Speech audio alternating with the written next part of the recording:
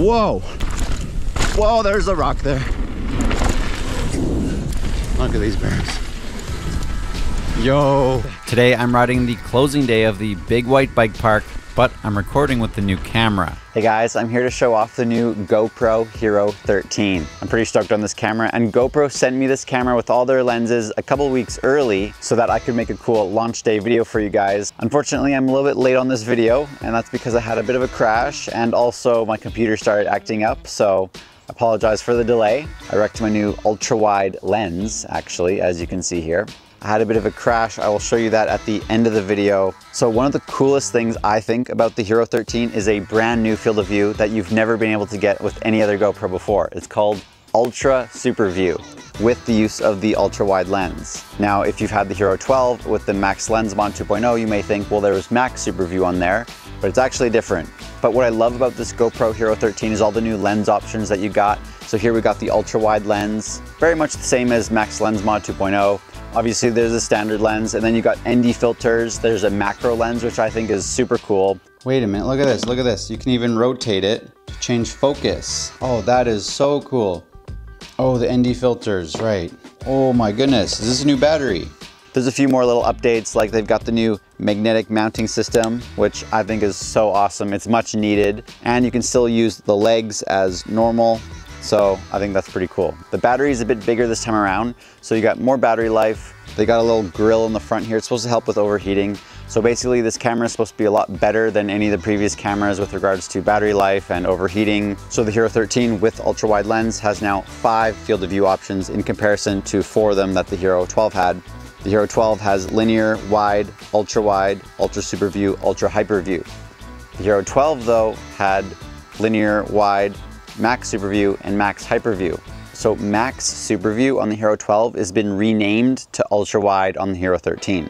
It's exactly the same. I've done all the comparisons. You can see them right here. And then Max Hyperview and Ultra Hyperview are also identical, but the Hero 13 introduces one right in the middle called Ultra Superview, and this is my new favorite one. So it's just the same kind of warping algorithm as what regular Superview has, but it's just wider both in the sides and top and bottom. Versus, you know, if you go to the Hyperview or the Ultra Hyperview, it's just so warped. I don't really like the crazy warping that those ones have, so I've never been a fan of Hyperview, but Superview I've always liked. So Ultra Superview is my new favorite field of view on these cameras. Also, I love that you can now do log mode with the ultra wide lens mod. You were never able to do that on the Hero 12. So for today's video, I'm riding the Big White Bike Park. It's actually the closing day, September 2nd when I filmed this, riding with the new Ultra Superview field of view.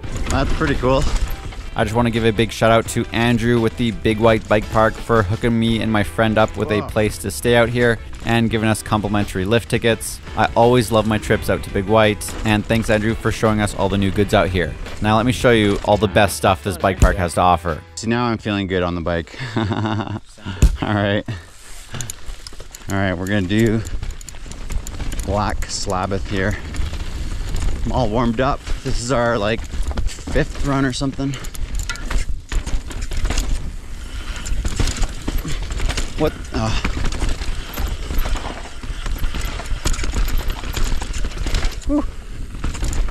Oh, look at these jumps. That's new. Cool. Lots of different routes.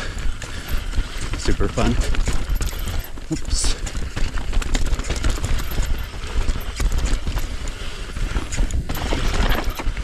Okay, that is fresh. Look at these. Oops. Nice. Super fun. I love it.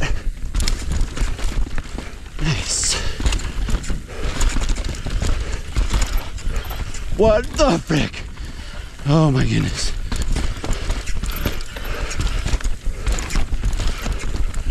Okay, that's awesome. That's sick.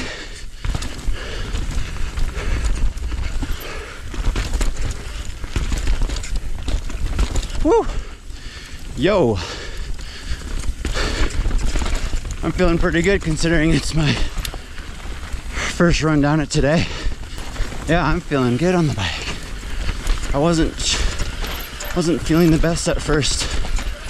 You just need a good warm up.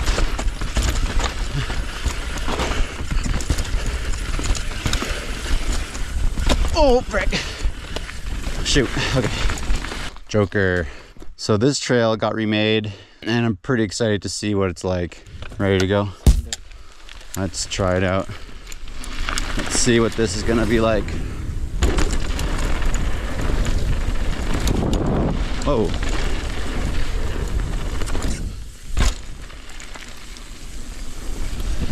Just riding it super chill for the first time because I just don't know what to expect. Okay.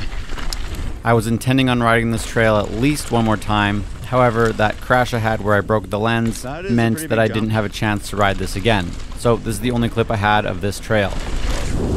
That's a longer jump. That is also long.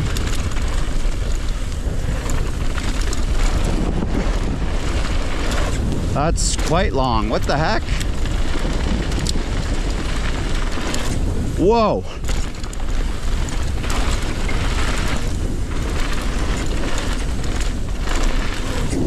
Okay.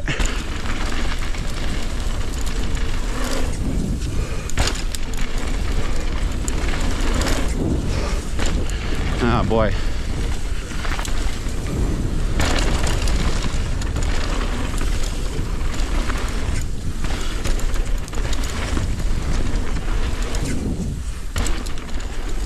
Okay, you used to be able to go on top of that rock, I think. Huh. Cool. I always liked the bike rack setup for the lifts at Big White here. They never seem to have any problems with fenders, unlike the Whistler lifts. These are really nice and simple, and I feel like Whistler could take a few pointers. How you finding the trials? Oh, it's super good. Yeah? Super fun, yeah. Okay, here was kind of a cool little... Whoa! Oh! Okay. That was whack. So this is all new, check this out. We totally remade this lower half of Gecko. Sick.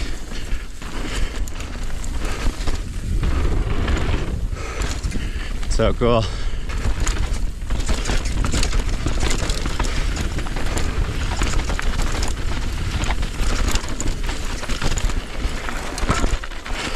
Knockout. I don't know if I've ever ridden this trail. We'll see. Cool. Oh. Nice. What the heck? Squirts. New work on this one. Pretty cool stuff. Sick berms, look at these things. Woo! Yo, that's pretty awesome. Whoa! Okay, a little bit of a drift. Yeah, these berms are awesome actually. That is sick.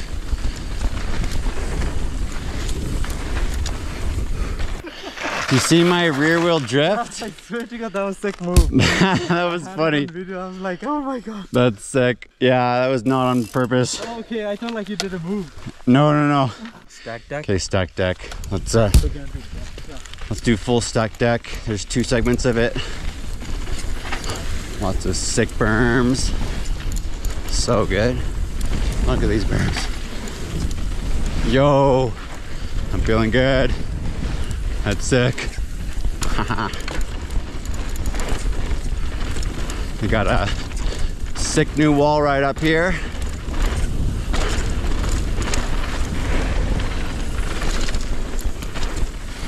Whoa! These berms are sick. Wall riding it up. That's awesome. Nice.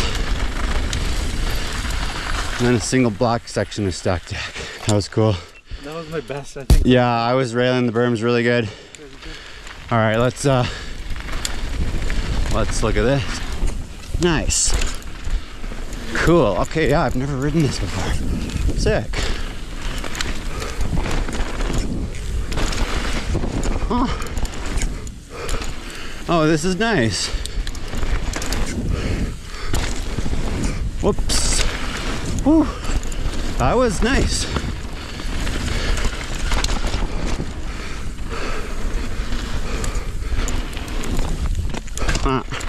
Whoops. Yeah, this is built well. I like this.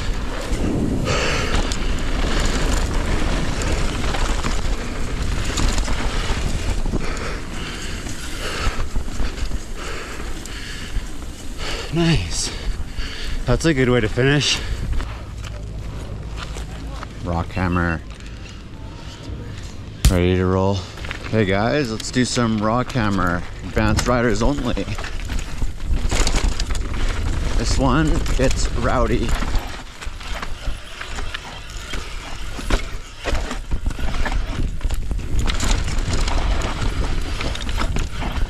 Frick. Whoa, okay. That was a bit of a weird line.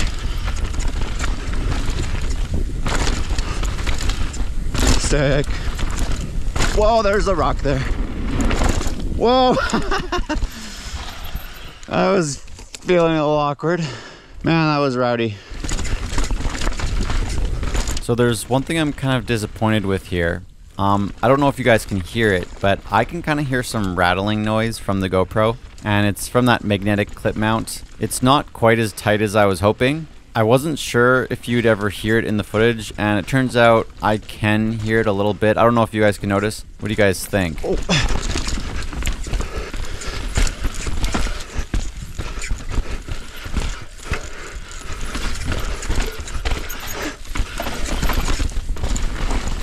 Oh, they really built that up a lot.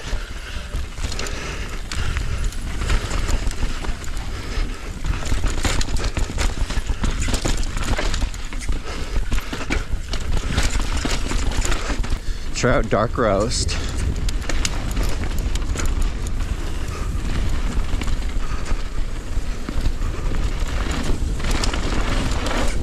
Haha.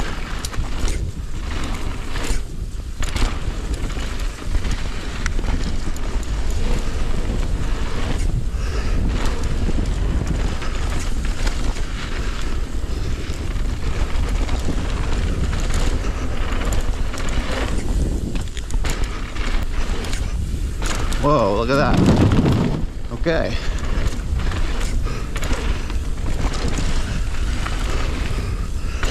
Proper drop.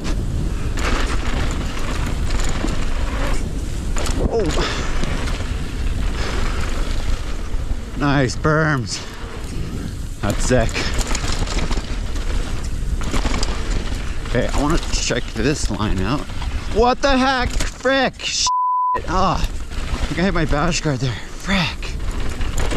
That was so sketch. I thought it was easier before. Frick.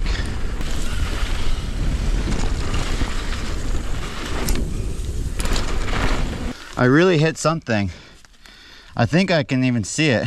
It's very rowdy. There used to be another rock, it's gone. Yeah, that's what I thought. Supported, yeah. I thought it was easier before, and now it's like something's gone and I didn't know what to do.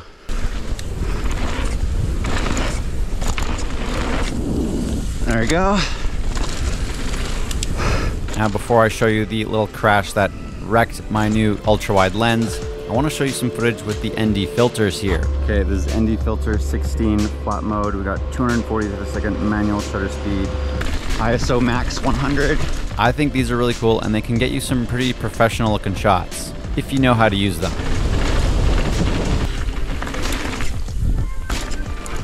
The ND filter allows you to go to a slower shutter speed so that you get a bit more motion blur while still keeping the right exposure. They're only useful in bright settings like this.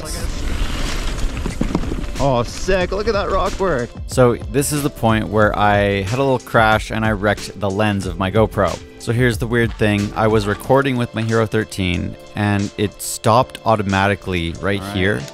And I think that was something to do with the impact that the camera went through 15 seconds later. You'll hear some beeps right after I crashed. Try it out.